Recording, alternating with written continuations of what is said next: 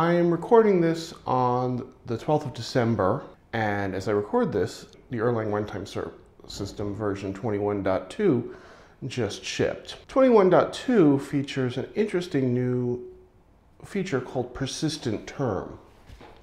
And persistent term is really nice because it allows you to store any Erlang term on a node in a globally accessible way that is very fast for accessing. Now, this is really not something you want to update very often.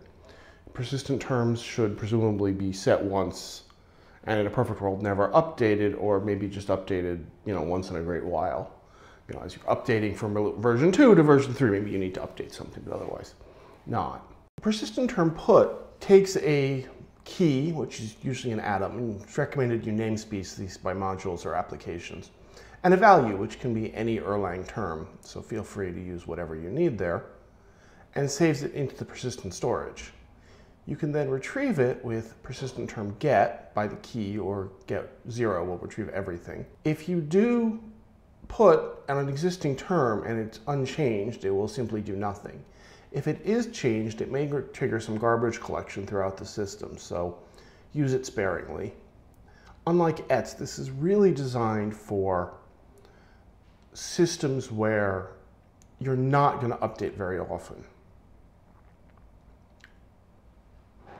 Persistent term info will give you information on persistent terms stored, and persistent term erase will let you delete a term that you may have already stored. So I hope that was useful to you.